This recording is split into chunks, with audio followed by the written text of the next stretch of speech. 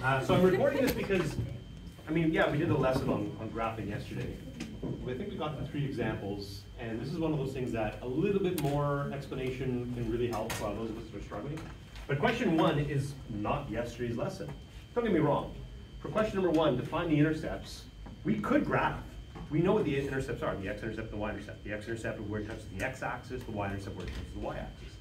You could, if you wanted to, graph question 1a, and then physically on the graph see where it touches the x and y-axis. That is a viable option. But just like for parabolas and just like for lines, finding the intercepts just by reading a graph, if they're not nice whole numbers, you're not going to be able to get them. So even though we can try to do this by graphing, we're not going to. This also takes more time perhaps to graph, you could argue. But accuracy is going to be a concern. So instead, to find the intercepts, we do what we've been doing for a very long time. We know the x-intercept is where it touches the y-axis. That means if it touches the y-axis, that's where its x value, sorry, the x-intercept is when the y value is 0. So I'm going to replace 0 in for the y to find the x-intercept, and vice versa. If I want to find the y-intercept, replace x with a 0. So really, this first question is lesson 3.1, the one that we did 3 days ago, Friday, last week. So question number 1 is really our first lesson. Question number 2 is actually yesterday's lesson. So we're going to quickly review what we talked about before. I'll start with 1a. And I'm actually going to start with the y-intercept first, because I think it's the easier one to find first. But it doesn't really make a difference which one you do. So to find the y-intercept, every single time, a linear function, a quadratic function, a GIF, anytime you ever want to find a y-intercept, of course there's always going to be shortcuts. But what will always work is take your rule, and everywhere you see an x, replace it with 0. Now, it's possible that when you're doing this, you're thinking, yeah, but how do I know which one I'm supposed to put for 0? Well, just think about that. If you're trying to find the y-intercept, you're not going to replace the y with 0, because then there's no more y to find. So whatever intercept you're trying to find, it's the other variable that you're replacing. So we'll place x with a 0, and then we just go ahead and do it. So let's go ahead and do that. At this point, I'm going to skip the extra steps because this is just a calculation. 0 plus 14 is 14. 14 divided by 3 is 4.6 repeated. 4.6 repeated rounded down is 4, but the negative is negative 4 plus 1 is negative 3. We should all be able to do that. But, yeah, maybe I just lost 10 people there. So you know what? Yeah, let's do this in steps one more time for anyone who's still puzzled as to what just happened. So inside the brackets, I get 14 over 3. 14 over 3 is 4.6. 4.6 rounded down is 4. That means inside the brackets, I get a 4, and those brackets disappear because I've done that rounding. Well, the negative times the positive 4 plus 1, this gives me the negative 3 that I just mentioned. I'm expecting that we could have really just skipped that, do that in your head or on the calculator, and go right to the answer, but that first line of work would be the important piece. So there's my y-intercept, negative 3. Could we have gotten that from the graph? Actually, yeah, that's a nice number. We could have gotten it from the graph. Let's find the x-intercept now. To find the x-intercept, we're going to replace the y with a 0. So everywhere I see a y, which is what my rule equals, I'm going to replace it with a 0, and I'm solving for my x. There is no rounding now going on. This is the process that we talked about where we eventually will branch off our solution. In order to get to that point, I need to isolate the GIF. I need to get the greatest integer function by itself. I'll bring over the 1, and I'll divide by the negative. If I bring over this 1, it becomes a negative 1. Then I divide by this negative, it becomes a positive 1. I think we can skip that step. I think we can easily do that in your heads. So that's my greatest integer function isolated. I'm going through this quickly because we did 2 days of this already. I'm now going to solve for x. I'm going to get x plus 14 over 3 is bigger than or equal to 1, and x plus 14 over 3 is less than 1 plus 1 is 2. And I'll now solve each individual branch by itself. To solve this x, I'll multiply by 3, which gives me a 3, and subtract a 14, which gives me a negative 11. I'm going to multiply by 3 to give me a 6, subtract a 14, which gives me a negative 8. There's our solution. We've solved for the x-intercept. We spent 2 days on this. We did a practice the day before. Yesterday we did 16 questions in the homework, and I mentioned to you explicitly, if you didn't get 14 out of the 16 right, like, we need to figure this out. Not many people asked me at lunch, so I'm assuming we're all good. There we go. So there's your x-intercept, there's your y-intercept. Let's just talk about the x-intercept for a little bit. We mentioned this yesterday. If you were to graph this, that means you're getting a little flat constant section on your x-axis. So this is not the graph, but eventually on your graph, between -11 and -8, there's going to be a flat section on the graph, which is going to have a solid point here and a hollow point there. That's the graphical representation of what this x-intercept is. So if you were to graph this, you'd eventually get a whole bunch of steps that looks like are going down, and one of the steps would be exactly on the x-axis, and that step would look like that. You can see that step is 3 units long. Why is it 3 units long? It's the reciprocal of your b value that we talked about yesterday. That was part of yesterday's class. So there's the link between the algebra, solving it algebraically, and the graphical representation that we talked about yesterday. Questions on it? Okay, so I'm just going to slowly start just plotting through the rest of these. I'll give you a minute if you need to, just to look at B in a second. And like I said, we'll just continue sort of working through this. We'll just leave the camera rolling for now. Yeah. Huh.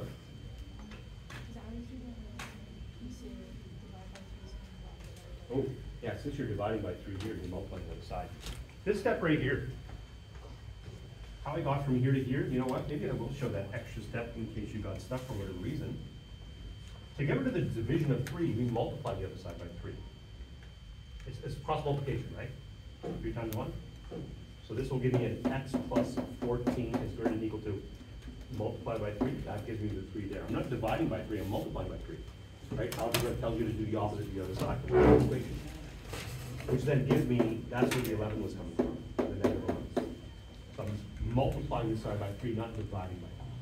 I mean, you could divide by 1/3, it's the same thing. Okay, we'll look at B in just a minute. Something happens in B that's different than question A, but we've talked about it already.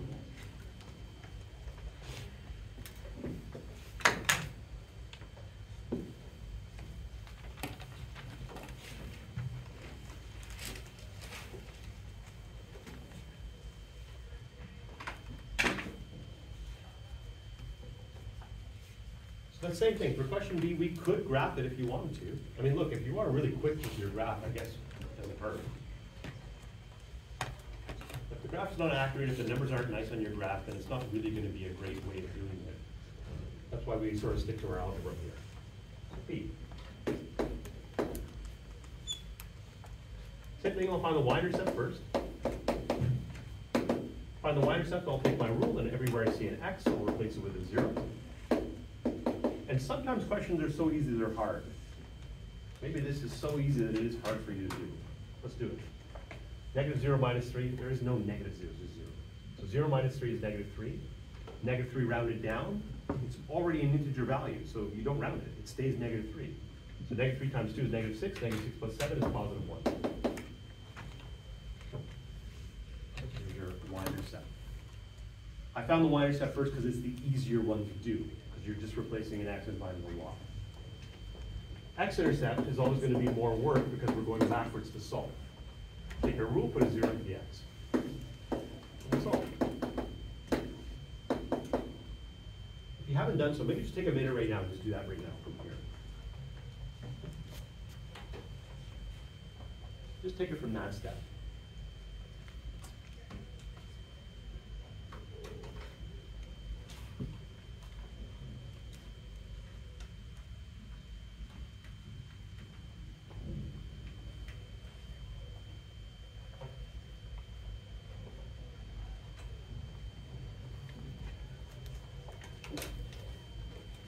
Bring the 7 over, divide by 2, and then -7 over 2. Get that.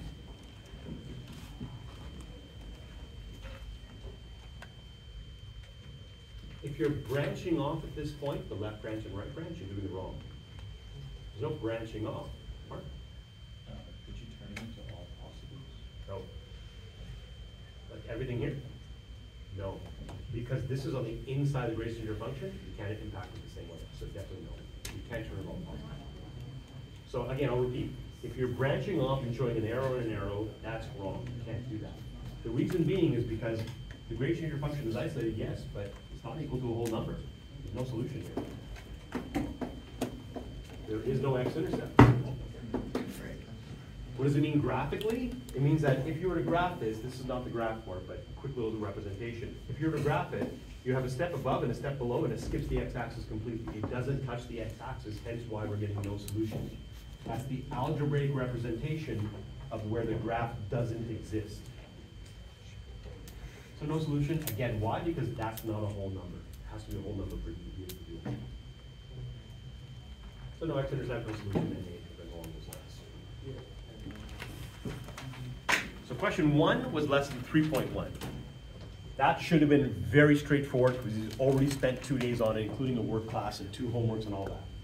Question 2, this is where I'm expecting some confusion because we just did this yesterday, so it's completely understandable that we haven't mastered it yet. Some of you have, which is fantastic, but I'm expecting there to be some problems with number 2, so we'll spend more time on doing number 2 and going through this nice and slow. Is there a pause button on that? It's going, right? Because you got to delete it. Yeah, it's going. We're good? Okay. Yeah. I'm going to start through the explanation for question 2. If you need the explanation, follow along. If you don't need it, just continue working on what you're working on, and then we'll get caught up with the answers. I'm going to go through question 2A and 2B from start to finish. Full explanation, and then question C and D will speed it up. And along the way, I'm going to make some mistakes on purpose, and I'll sort of point out some things. I will remind you, though, that graphing these GIFs is unlike a parabola or a line. In a parabola and a line, you can always just get away with just getting a whole bunch of dots and connecting the dots. Here, I guess technically you could, but it's really not advisable to do it that way. So instead, what we want to do is we want to make sure we understand our parameters A, B, H, and K, and from that, we can figure out what the graph is going to look like, and then finally we'll graph it. So I'm going to go through that same process that I did in the lesson yesterday. At any point, if you want to skip ahead, then of course please do. So all the extra work I'm going to do in yellow is really, you don't need. If you need, of course, put it. But some of you are capable of skipping this extra explanation and going right to the graph. And that's what I'll try to do with questions 2C and 2D. But for question 2A, the first challenge is making sure that you know, by the way, I'm going to make a mistake on purpose in this question somewhere, see if you can find it. So somewhere in question 2A, I'll make a mistake on purpose, see if you can find the mistake. Okay, so let's start. If I look at question 2A, my A, B, H, and K. A is the number you're multiplying in front.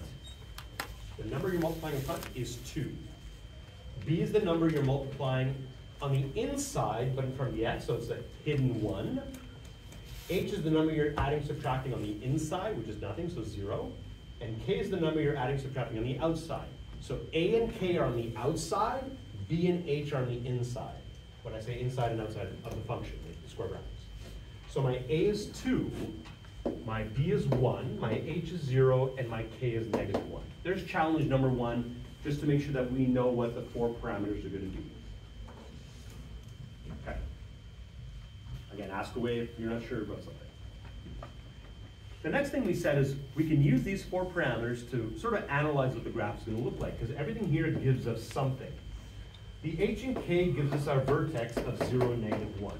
That means my vertex will always be a solid point. There was someone in my homeroom class that was graphing it and didn't realize and thought it was going to be an exclusion point, like a hollow point. No, it's always going to be a solid point. So wherever this point is, that's sort of an anchor point. It's a point where I can start making my graph from there, and it's always going to be a solid point. My A and B, what was it? There was an argument, not an argument, but there was a mass amount of confusion in my homeroom class. It was Jordan and Dea and Finn and Axel were all in the middle of the room complaining and saying stuff that was wrong. Someone was saying that the A is your height, the B is your length. No, absolutely not.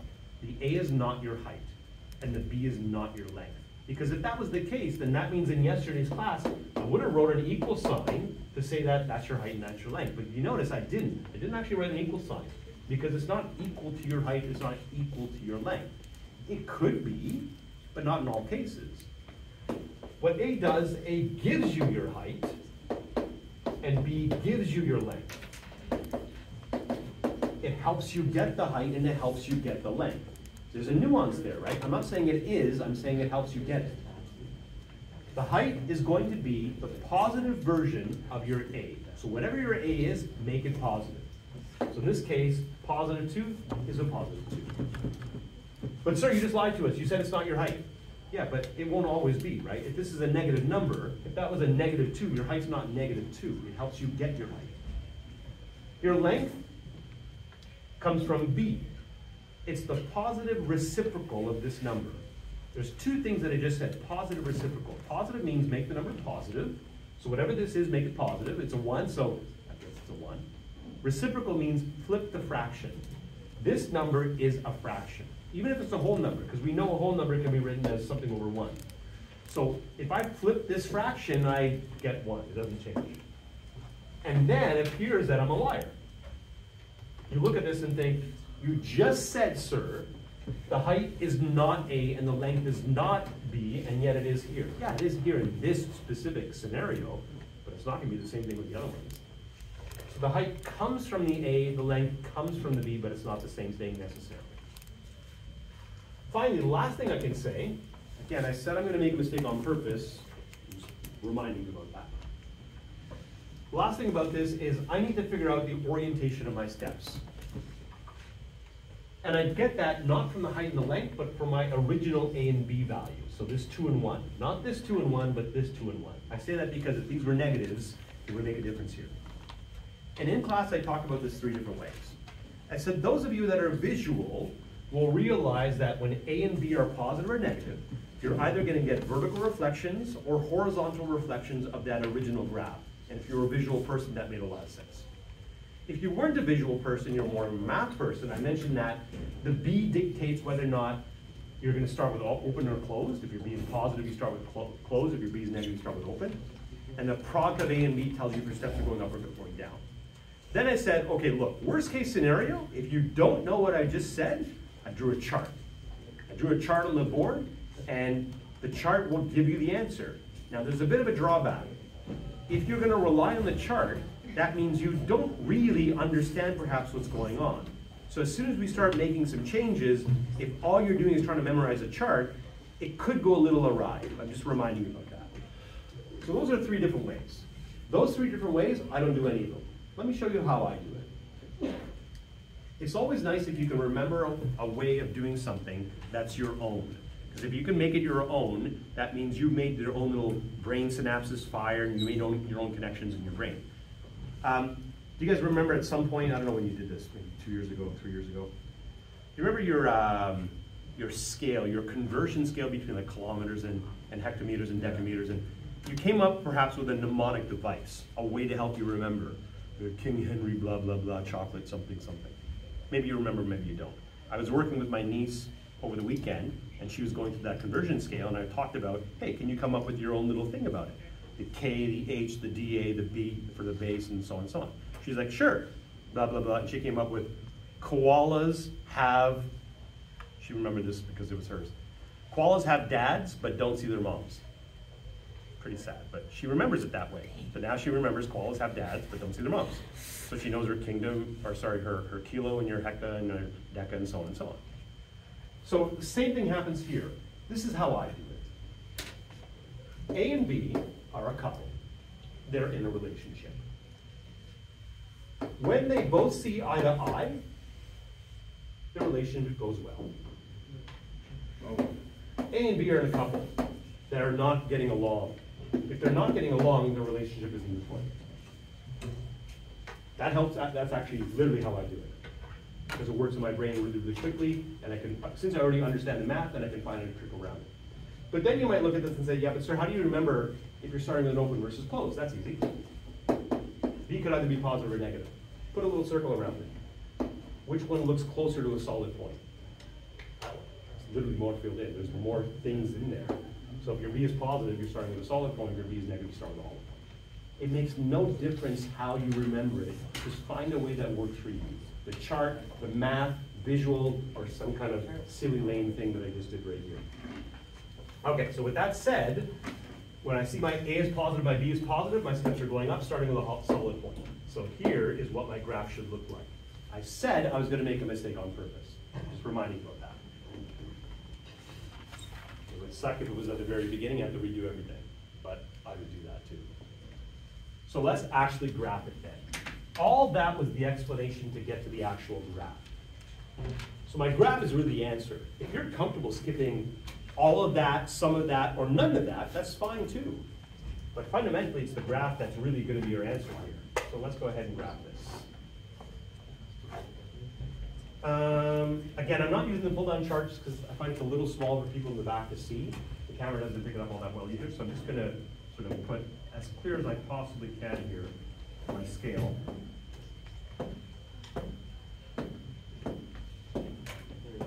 That takes care of everything. Let's start with the vertex. My vertex is 0, -1. 0, -1 is right there. It has to be a solid point. The vertex is always going to be a solid point. Then from there, I've got to sort of work with my height, my length, and my step direction to figure the rest of it out. We said earlier that the length is 1, but we also said that the steps look like this, which means the vertex, the solid point, is the starting of a step, not the ending of a step. So that means my step should go on to this direction this way. So there's my first step. I'm effectively going to copy and paste that a couple more times. Remember, I want 3 consecutive steps, please. So my next step should have a height of 2 away from that. So I'll put the next one right there. So starting right there, 2 away to right there. 1 unit long. And maybe I've run out of a little bit of room. Maybe you want to go backwards, so I'll go backwards, I guess. Let's see. Right here. Right here. I think that's 2 away. And there we go. There's my graph. Look at the board, find the mistake. Not a single person will say this. Not a single person will say this. You did not notice it at all. You can't see it, eh? For me, it's obvious. My eyes are fine-tuned. I can see it every single time. And I'm never going to tell you how I see it, but I always see it. No. Sorry. Did you put the vertex? No. No. I'm good there. Sorry, now I'm checking that I accidentally make a different mistake. Charlotte? No? No one sees it? No Yeah. ruler. No ruler, you saw it. Oh, where? In between the points. It was just this step. This was the only one I didn't use a ruler on. Everything else I used a ruler on. Oh. I see it every single time. Oh. It stands out. It haunts me in my dreams. I can see it, I can see it, I can see it. So later on when I walk around to take a look at your homework, what, 3 of you used a ruler? The rest of you have some pathetic little garbage lines like that? Someone a few years ago tried to argue for a quiz to get their marks back saying, they did this. But sir, I used a ruler. Is your ruler broken? Actually, it is. Well, I don't care. That's on you. If your ruler is broken, go get yourself a new ruler. So I can absolutely tell when a ruler is used or not. So please use a ruler. Let's correct ourselves.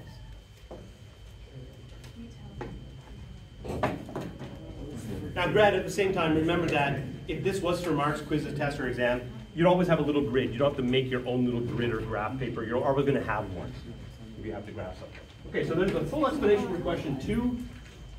I'll do a full explanation for question B, and then I'm going to speed it up for the rest of it. Anything else for question 2A? It was a long explanation to get through that.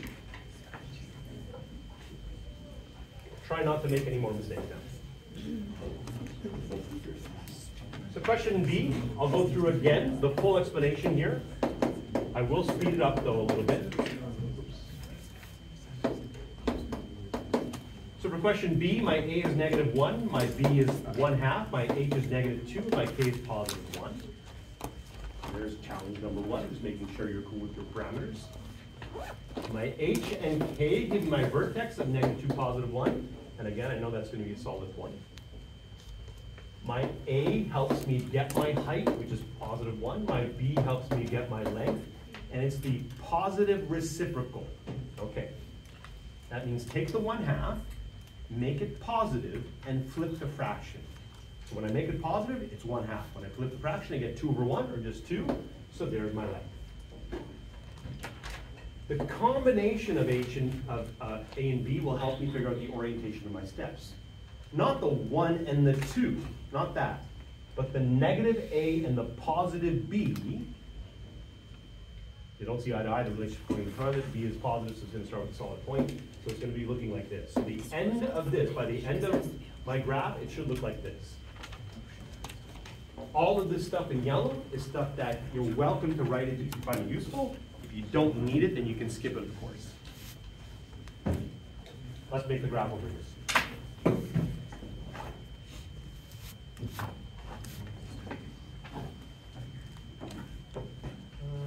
Going down.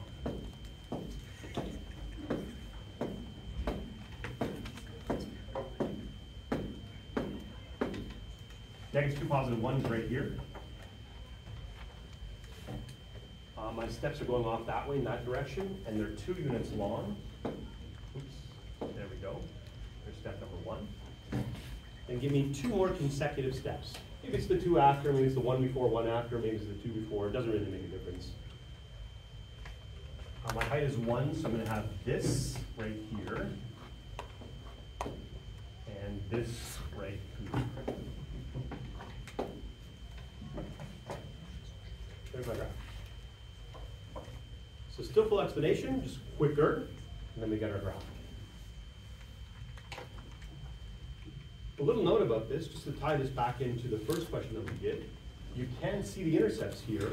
They're nice enough. You can see that the y-intercept is 0, where it's the y-axis. You can see the x-intercept is that range from including 0 to excluding 2. So in this case, you actually could read the intercepts if you wanted to from the graph. Just B. Then we get to C and D, and C and D have their own little twists and turns. So either by now you either did have lots of time to finish C and D, or maybe you didn't get a chance to get to it, but I'm going to go through it regardless. I'm also going to see if I can skip the full explanation now and just get to sort of the core pieces for question C and question D. So question C. So let me see if I can skip right to the graph.